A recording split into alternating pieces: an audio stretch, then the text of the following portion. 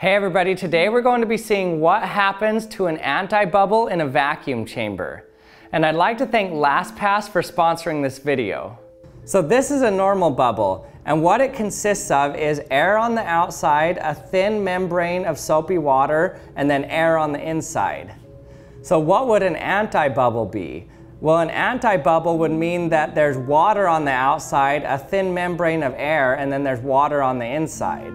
So a normal bubble has air on the outside, air on the inside, and a thin layer of soapy water. But an anti-bubble has water on the outside, water on the inside, and then a thin layer of air. So obviously a normal bubble has to occur in air, but an anti-bubble has to occur under the water because the outside of it is water. So it might seem that this would be very hard to make a thin air membrane sphere, but it's actually quite easy. Let me show you how to do it. And then after I show you how to do it, we'll see what happens to this thin spherical air membrane when we put it in the vacuum chamber. But before we find out what happens to the anti-bubble in the vacuum chamber, let me tell you a little bit about our sponsor for this video, LastPass. So I've been using LastPass for several years now. LastPass relieves the burden of having to remember all of your passwords. With LastPass, you don't have to write, reset, or even remember your password. LastPass stores all of your passwords and even autofills them when you go to any website where you have to log into. It even works on your mobile device. So basically anything that I need to log into, whether it's on my PC or my phone, I just go to it, and if there's a password that I need to log into, LastPass will pop up and it will autofill the password. So basically I don't even need to remember any of my passwords, so I never get locked out of my important accounts. So with LastPass you get free unlimited password storage, and also you get free unlimited multi-device sync. And one other thing that I love about LastPass is because you don't necessarily need to remember the passwords, you can make your passwords much more secure. So you don't have to choose your normal password of the Action Lab 123, but you can choose a password that looks more like this. So if you want to use LastPass like I do, click the link in my description below. And thanks again to LastPass for sponsoring this video. So you make an anti-bubble the same way you make a normal bubble, with soapy water, but you use much less soap. So I have about 400 mils of water and some Ultra Dawn soap here. Put in about this much, see if that works. Okay, now once we've made our solution, let's just get a dropper here, and you'll see that I can have some normal bubbles on top, but watch what happens when I drop some water on it. Look what appears on the top for a second. Now these may look like normal bubbles, but actually they're not. It's a bubble of water on top of the water. Now this is almost an anti-bubble, but it's not completely surrounded by a membrane of air. It's only on the bottom part. So in order to make a full anti-bubble, that bubble of water has to be below the surface completely, and the membrane of air has to be completely around it. So in order to do that, all you do is squirt a little bit harder, and it should shoot a bubble down below the surface. Okay, now watch this. So now this may look like a normal air bubble, but there's something different about it. The first thing to notice is it's not rising to the surface very fast. It's kind of just floating up very slowly. And then also watch what happens when I pop it. It seems like the bubble just disappeared. So here's how fast a normal air bubble rises. You can see how it just shoots to the top. So this bubble that you see here is not an actual bubble, it's not an air bubble, but it's actually an anti-bubble. And I should mention that the way I'm keeping it down is I'm blowing a jet of water on it, so that's keeping it down below the surface. So in order to prove that that was a sphere of water surrounded by a thin membrane of air, let me show you by putting some food coloring in this. So now the water that's going to be inside of my anti-bubble is now going to be red, and the water outside should be clear or less red. Okay, here we go. You can see it there. Look at that. So now you can clearly see the perfect sphere of red water on the inside, and then the perfect sphere of hollow air membrane, and then the water on the outside. So cool. Let's try another one.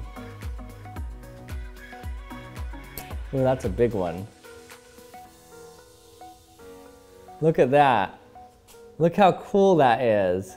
So now I'm really interested to see what would happen to that anti-bubble in a vacuum chamber, because it's just this thin sphere of air with water inside, but in a vacuum, that thin sphere of air should expand. So what will happen to that sphere of water inside? Isn't that the coolest thing you've ever seen? A liquid water bubble inside a bubble, an anti-bubble. Now the hard part will be making the anti-bubble and then keeping it down under the water. So it's going to float up and it's going to hit the top surface of the water. So hopefully once it hits there, it'll just stay below the surface. So let's try to make an anti-bubble without it popping and then see how long it can last in the vacuum chamber. Okay, here we go. Trying to make our anti-bubble. There's one. Trying to make a better one.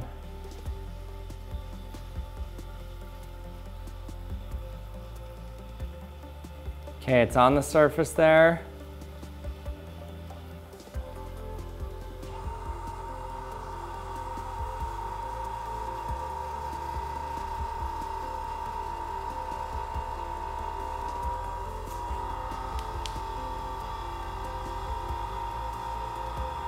Okay, is it growing?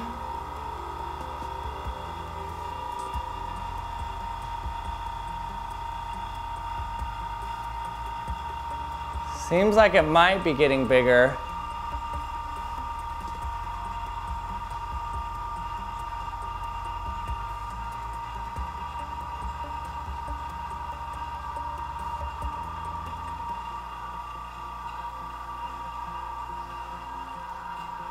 The bubbles above it are definitely getting bigger.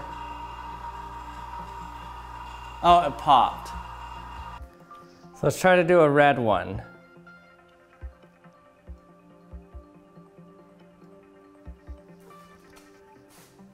Okay, there it is. Okay, the vacuum is on.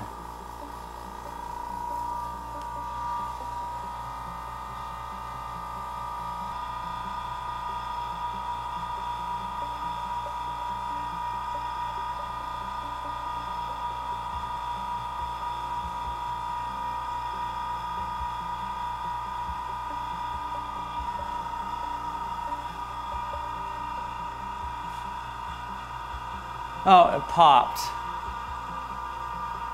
So we got down to around 1/3 of an atmosphere.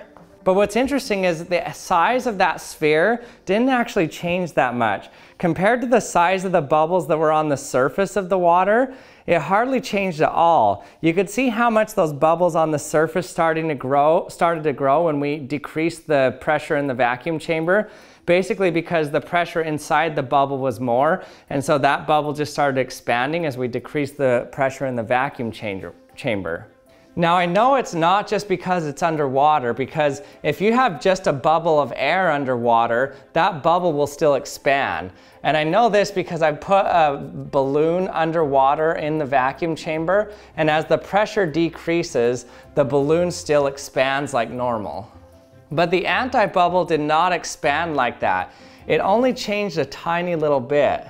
And the reason that it only changed a little bit is, number one, the volume of that bubble is actually really small. And so there's not a lot of volume to begin with, and so you don't see as drastic of a change. And another reason is the surface tension of that bubble is very strong because you have two water membranes, the inner and the outer, and those are continually pulling on the bubble, keeping it locked into that shape. Kind of like if I were just to stick a ping pong ball in there, the ping pong ball is actually strong enough to not expand at all, and so you don't see a big change in volume. So the stronger the membrane, the less change in volume you're gonna see. So it seems like that air membrane is actually pretty strong in there because we hardly saw any change in volume. So thanks to LastPass again for sponsoring this video. Remember to go check out LastPass by clicking the link in my description. So this was a really cool experiment. It showed that the anti-bubble doesn't expand that much when it's in the vacuum chamber. Nothing compared to the expansion of a normal bubble in a vacuum chamber, which is really interesting. Basically what that means is that that air membrane is actually really strong. So strong that it doesn't expand much even though the pressure decreases in the water around it.